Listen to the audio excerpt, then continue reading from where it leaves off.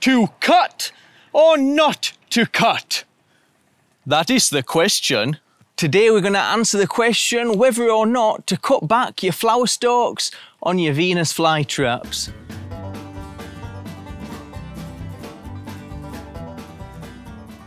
Guys, welcome back to Greenthumbs Garden and another video. My name's Alex, and if this is your first time here and you love gardening videos, horticulture and ornamental plant care, then make sure to hit that subscribe button, hit that bell notification so you don't miss a single thing. So the decision whether or not to cut back your flower stalk really depends on two things. What do you want, and is your plant healthy? Naturally, when a Venus flytrap flowers, they invest a lot of their strength in growing quite a large flower stalk. And you look at the size of the flower stalks in some of these adult Southwest giants, they're nearly a foot long. The flower stalks try and be higher than the traps so that the plant doesn't accidentally kill the little fly that it needs to help it pollinate. Makes sense, doesn't it? So they use a lot of energy to grow these stalks and then to produce flower and to then produce seed.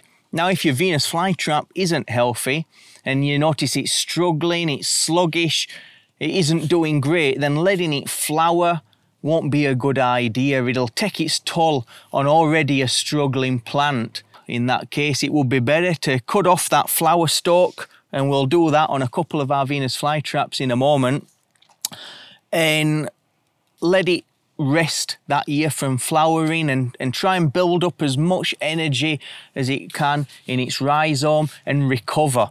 But if your Venus flytrap is healthy, then letting it flower won't cause it any problems. Letting your flytraps flower can be a real rewarding experience, being a part of and witnessing the whole cycle of your plant. The flowers are beautiful and they'll gift you with some free Venus flytrap seed at the end of it. Flytrap seeds can be quite expensive to buy and you don't get many, and sometimes germination rates can be quite slim if they're old seed, but what you'll get is fresh seed which can be planted immediately for nice high germination rates.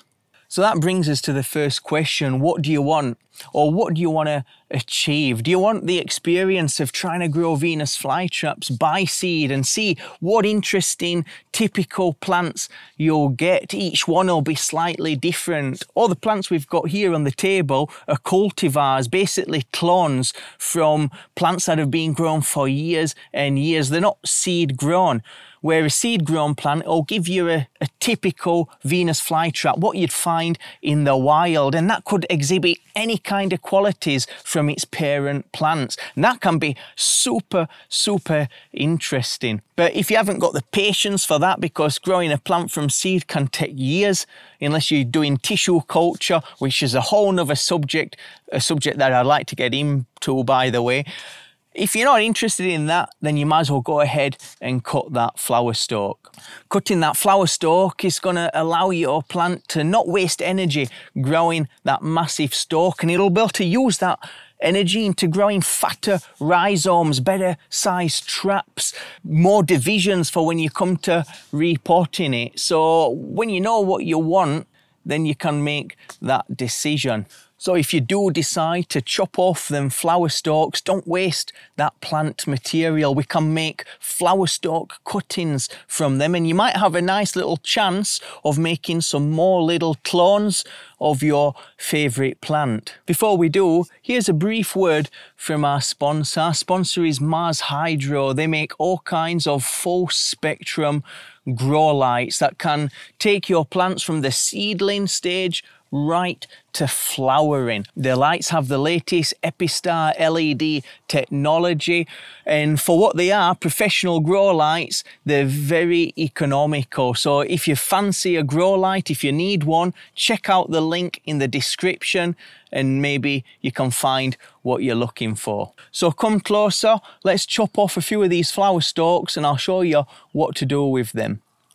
So we've got a nice red Venus flytrap here. It's called Royal Red, the cultivar, and I've already let it grow too high I didn't really want it to get that tall, so we're just going to snip this as far down at the bottom as possible.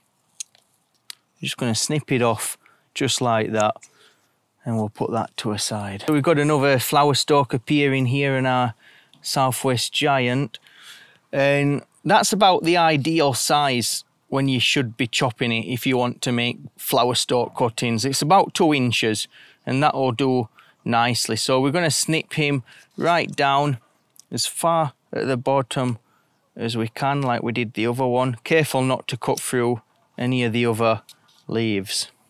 So have a spare pot, and we want to keep a humidity dome on top to help them from drying out. We're aiming to keep the flesh of these stalks green for as long as possible to give the little stalks time to grow. We've also got it sitting in about 5 ml constantly of water and keeping this media quite wet. We'd never keep our Venus flytraps that wet normally, but there's no roots on this thing, so they have to be kept wet. We don't want them drying out at all. We're using long fibred New Zealand sphagnum moss. It's one of the best mediums for encouraging leaf pollens and flower stalks to grow, because it does keep nice and moist. So take your flower stalks, we want to cut them about in half at that size.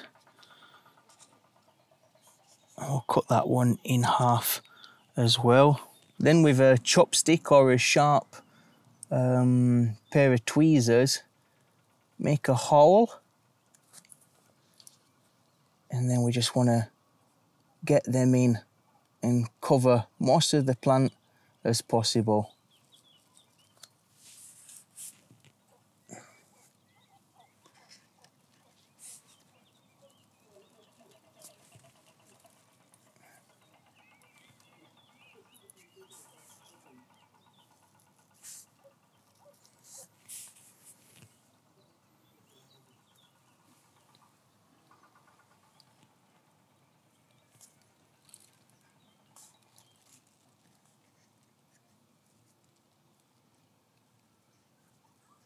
So it's as simple as that. The only thing we have to do now is put this in a nice bright location. If it's too hot and too sunny outside, that'll not do them any good, because remember, they ain't got any roots. But under your grow lights would be pretty sweet.